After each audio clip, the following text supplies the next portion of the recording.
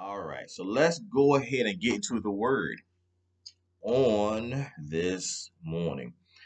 I'm going to look at one verse for right now. One verse for right now. That's going to be Psalm 27, verse 14. Psalm 27, verse 14. Psalm 27, verse 14. Very familiar text to many.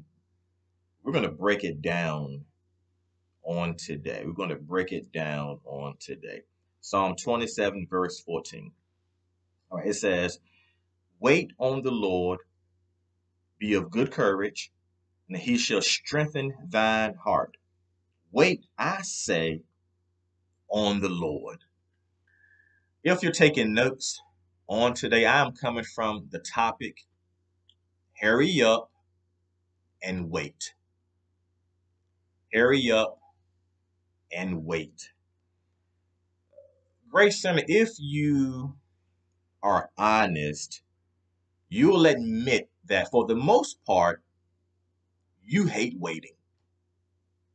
If you're completely honest with yourself, you will admit that you hate waiting. Um, we hate waiting in long lines at sporting events. We hate waiting to hear back from potential employers once we have done the interview.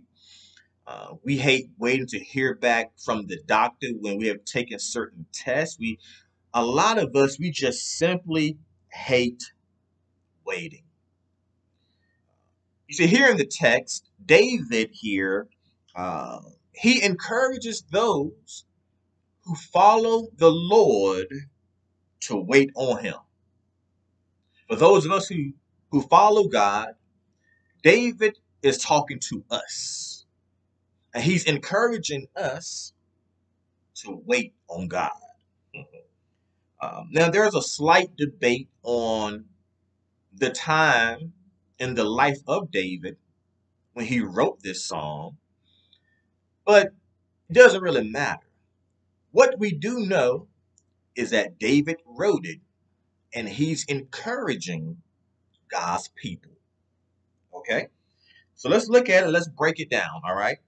Uh, the word wait here. What does wait mean? Well, wait means, watch this, to look for, to hope, or to expect. Okay? Wait.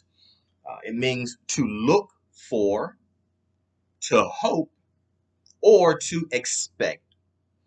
So here you have David telling God's people to look for God, to hope in God, and to expect God to show up. Let me say that again. He's telling God's people, you and I, right? He's telling us to look for God, to hope in God, and to expect God to show up. Okay? So let's discuss the first one here when he's talking about looking for God. All right? You see, when you are in distress, when you are in trouble, who do you turn to first? What do you do first when you have found yourself in a situation that you cannot get out of? Who do you turn to first? Um, do you go read your favorite self-help books from your favorite authors? Do you call that friend who they think they know everything about anything? Who do you turn to first when you are needing something from God? Here, David is telling us, God's people, those who follow God, he's saying what you need to do, you need to look for God. Okay, look for Him. Don't just place your trust in others, but look for God. Now, it's nothing wrong. It's nothing wrong with um, calling others and asking their wisdom on certain things, asking for advice, getting wise counsel. That's biblical. Okay. But who do you turn to first before you go to those individuals to get the wise counsel in which you are seeking? Who do you turn to first? David is telling us, he's encouraging us to look for God. Okay. Next up, let's discuss hope.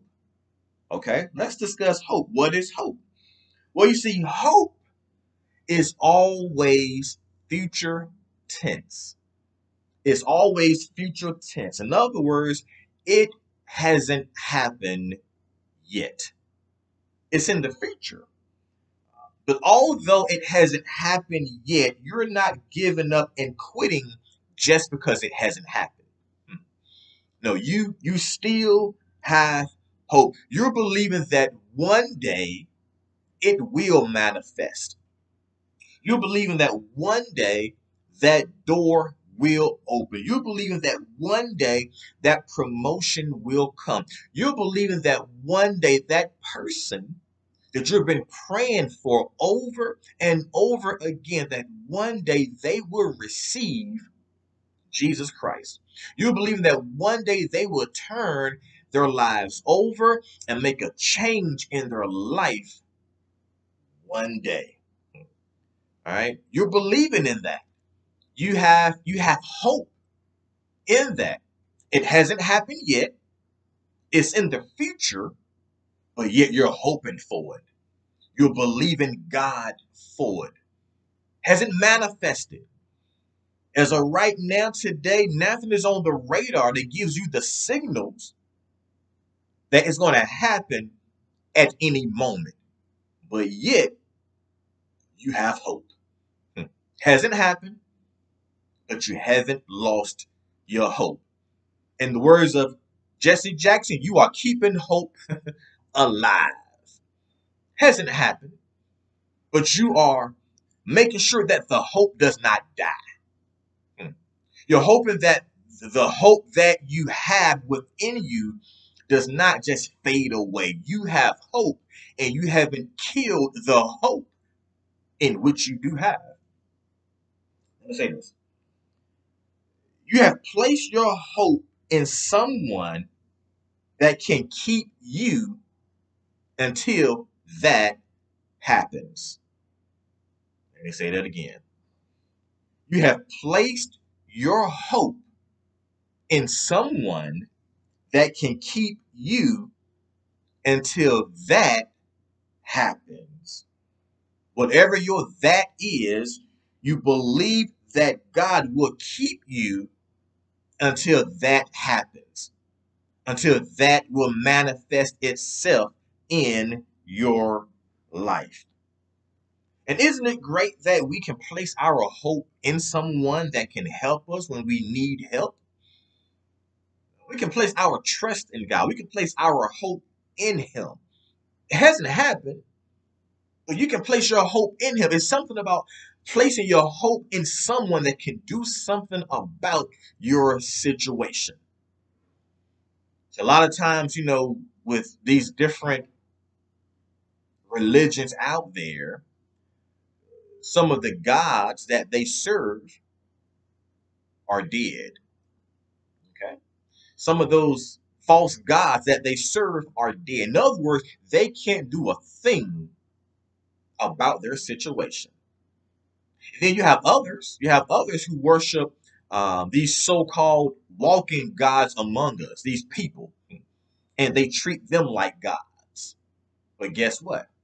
They can't do anything for you. Only the Almighty God, the one God, uh, He's the one that can do something about your situation. He's the one that you can place your hope in. He's the one that you can believe in to do something, no matter what you are going through, no matter how dire it may look, how dark it may seem. The God that we serve can do something about what you are going through. Now let's look at the next one here, and that's expect. Okay, expect. What is expect? Well, expect is believing that it will happen. So you look for God, you're placing your hope in God, but now you expecting God to show up. You're expecting that thing to happen. Now, as you can see, we're traveling today. We're in Richmond, Virginia today, and we came here because my cousin had a baby shower on yesterday, right? So, of course, she's pregnant now. So we came for the baby shower.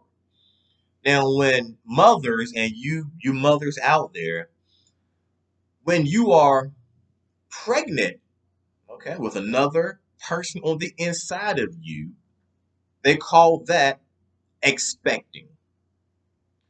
So you're expecting one day that what's on the inside of you will no longer be on the inside of you. Because you can't hold a baby all your life. That's a good word right there. That came from the Holy Ghost. You cannot hold a baby. You cannot hold something on the inside of you your entire life. Eventually, the deadline is going to come. The time is going to come for you to deliver what you had on the inside of you. You have something on the inside of you, and you are expecting to deliver it. You're expecting whatever that has been deposited on the inside will one day come out. You're expecting. You look for God, you place your hope in God, but now you are expecting God to show up. You're expecting God to help you deliver what you need to deliver. You are expecting that thing to happen and manifest. You look for God. You place your hope in God, but now you are walking around in tiptoe expectation about what's to happen next. What's going to happen next? The next move in your life. Okay. Now, I have never I've never been pregnant before. All the men have never been pregnant before. All right. But all of us have one thing in common is that we have all have experienced the expectation of something on the inside of us. It may not have been a living, breathing person, but there's been something on the inside of all of us, right? And we have walked around expecting to deliver it, expecting God to help us deliver and to birth out whatever we have on the inside of us. And since, watch this, since we refuse to let it go, you believe and you expect God to help you. You expect God to be the ultimate doctor. Okay, He's the one that when you're in that birthing ring, okay, when you get close to, you know how you get real close. Well, the women should know, but when women get real close to birthing, okay, the pains get stronger. Okay, and sometimes from what I hear, it gets a little bit unbearable where you're on the verge of delivering what's on the inside of you. You see, a lot of you may be going through some things and you're going through a whole lot of pain right now. You're going through so much right now. And you're like, where is all of this coming from? It hasn't always been like this. Well, you may just be on the verge of birthing out something. You may be on the verge of whatever has been deposited on the inside of you. You're on the table right now. You're on the bed right now. And you're about to birth out whatever is on the inside of you. And watch this. God is going to help you birth it out. You look for God. You place your hope in God. But now you're expecting God to help you deliver it. Now, let's go on further here. So David says, wait on the Lord. And then he says, watch this, be of good courage. Be of good courage. Okay? In other words, while you're waiting on God, be strong. You look for him. You place your hope in him. You're expecting God to show up. Be of good courage. Be strong. Be strong while you're waiting on him. I had a friend, and he would say, like, on difficult days, on bad days, whenever things didn't go his way, he called that a character building day. A character building day. In other words, whatever happened in that day, whatever he went through, it happened to make him stronger. It happened to build and to strengthen his character. So he will call them character building days. I didn't like it. Didn't feel good. But those days are character building days. You see, Grace Center, while we are waiting on God, be courageous. Be strong. Be of good courage. Okay? It could just be some character building days that you're going through. No, things are not always going to be great. Some days it's going to seem like just the roof is caving in, everything is just falling through. It's just a character building day, but be of good courage. Be strong with what you're going through. So David, he says, wait on the Lord, be of good courage. And then he says, he shall strengthen thine heart. He shall strengthen thine heart. Now, I don't care who you are. I don't care how much money you have in your bank account. I don't care how big your Bible is, how many verses that you can quote. Okay, we all get weak from time to time.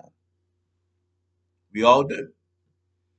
David says, be strong. But a lot of times we get weak along the way. It doesn't. Every day is not a strong day. A lot of days are not productive days. It seems like. But David is letting us know that God is the one that can strengthen you.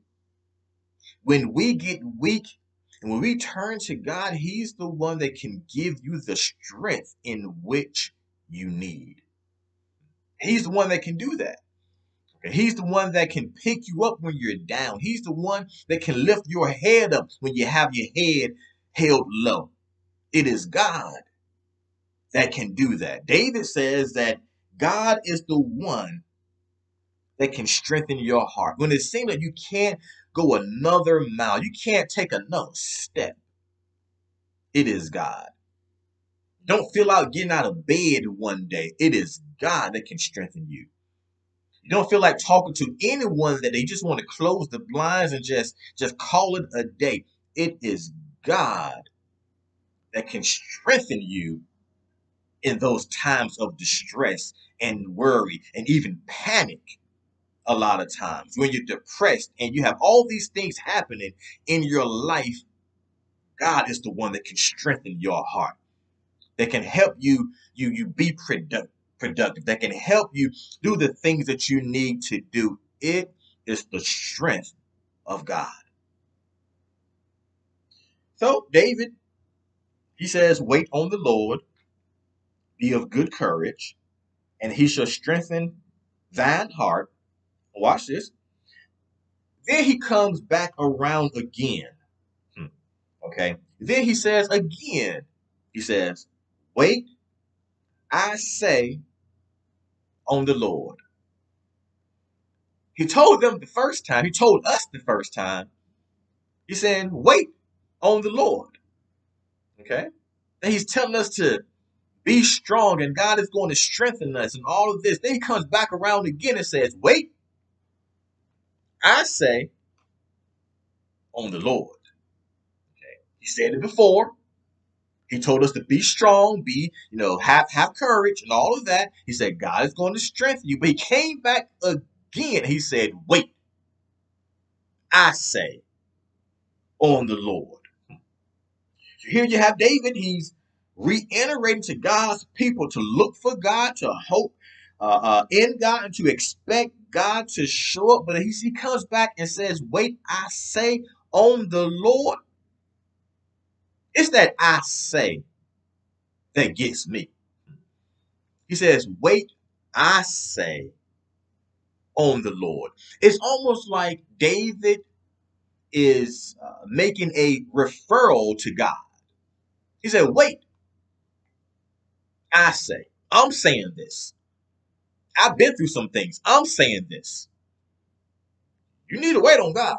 You see, David went through some things in his life, and he's telling others, I've been through a lot.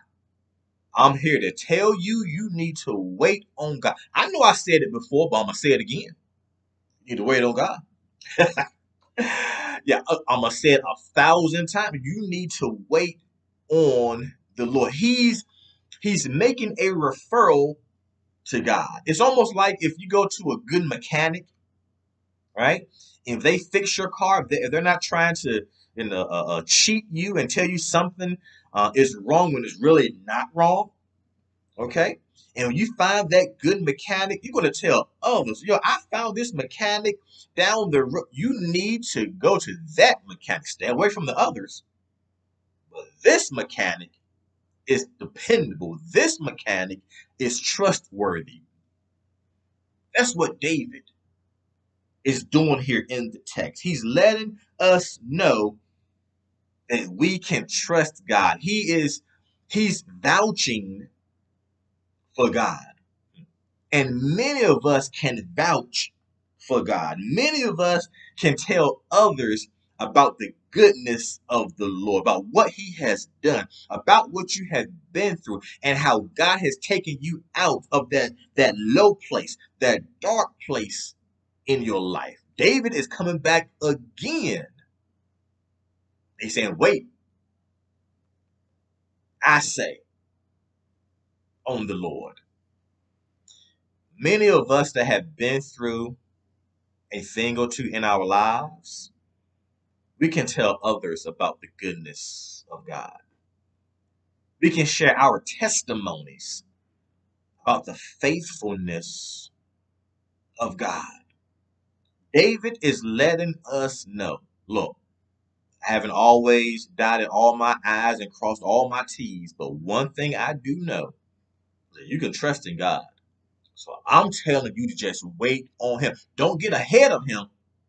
Wait on him. I'm telling you this. From my own experience, you need to wait on him.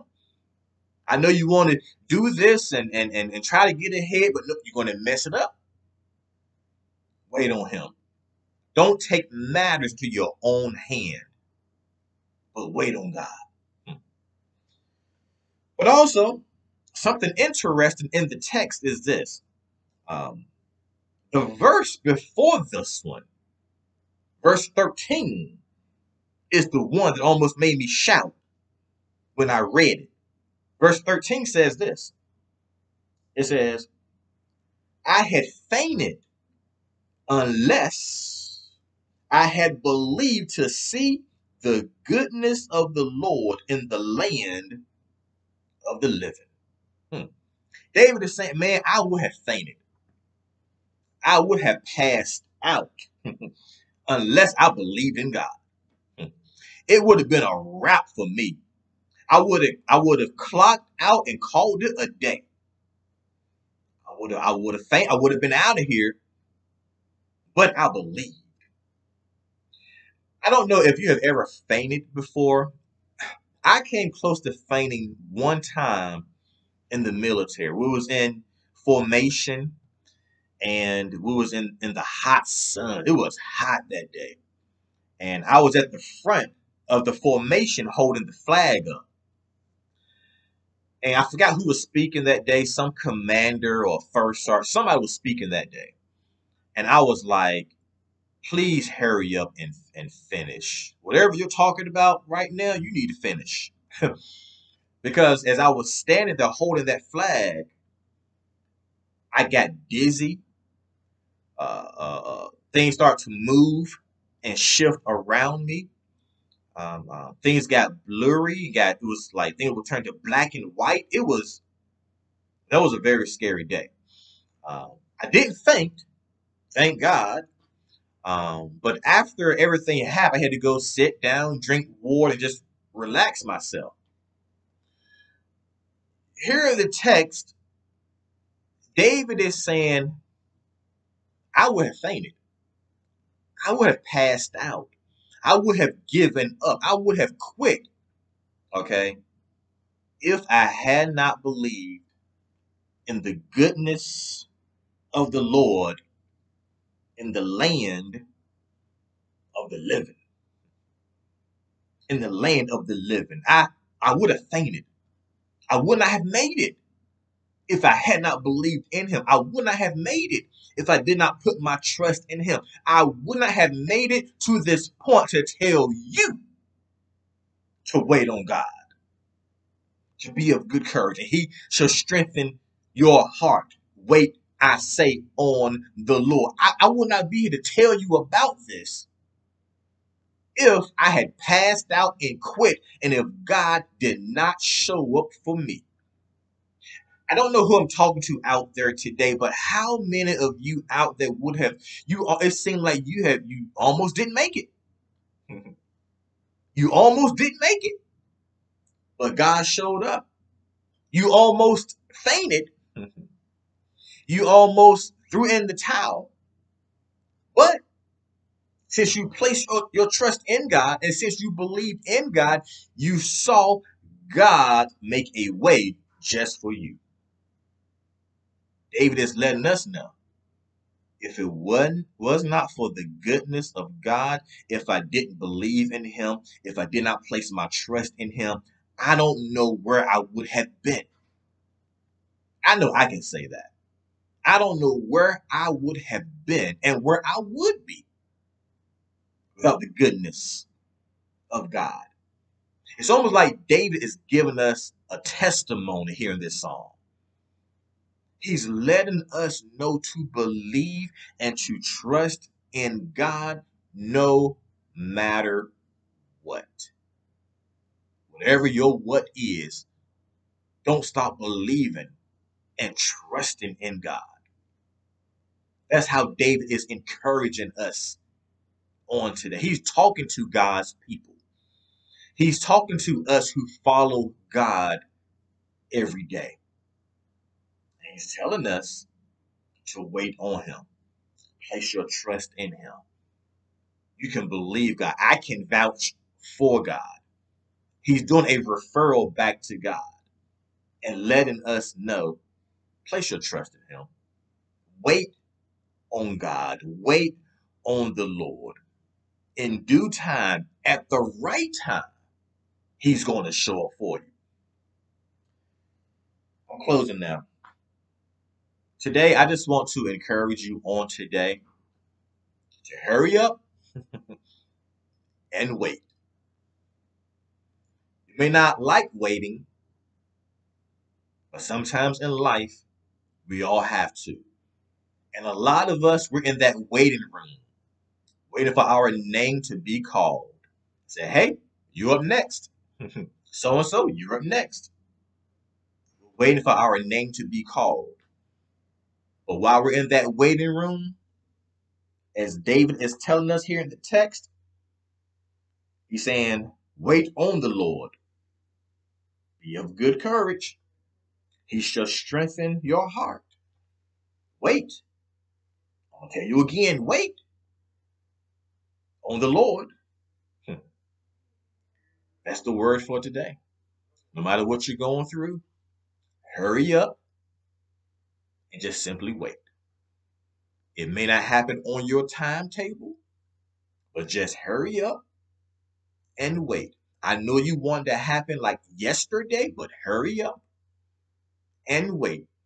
I know you have all these things you want to do in your life right now, but hurry up and simply wait. The virtual doors of the church are open at this time. The invitation is extended. Perhaps you're not saved on today. You don't know Jesus Christ as your Lord and your personal Savior, but you want to receive Him today. You heard about Jesus. You hear your grandmama, your grandfather, your neighbors talk about Jesus, but you don't know Him for yourself. But today is the day that you're saying, I want to receive Him on today. I want to place my trust in God. If you're not saved, and if you don't know where you would be when you die, whether it's going to be hell or heaven, but you want to make sure that it's heaven, you can receive Jesus today. Despite what others may say, Jesus is the only way to God. Doesn't matter what people may believe, them believing in something doesn't make it true. Jesus is the only way to God. So if you're out there today, if you are ready to receive Jesus in your life, you can say this simple prayer along with me. You can say, Dear God, thank you for thinking about me. Thank you for having me on your mind. On today, I place my trust in God. So I confess with my mouth and I believe in my heart that Jesus came, that Jesus died, and that Jesus rose from the grave. If you have prayed that prayer, there are angels rejoicing. There's a celebration in heaven right now because you prayed that prayer. And if you have prayed that prayer, we would love to hear from you. Please connect with us so we can connect back with you. We would love to hear from you.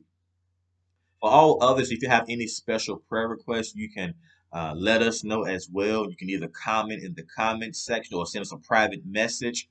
We would love to stand in the gap and pray with you and for you. Amen.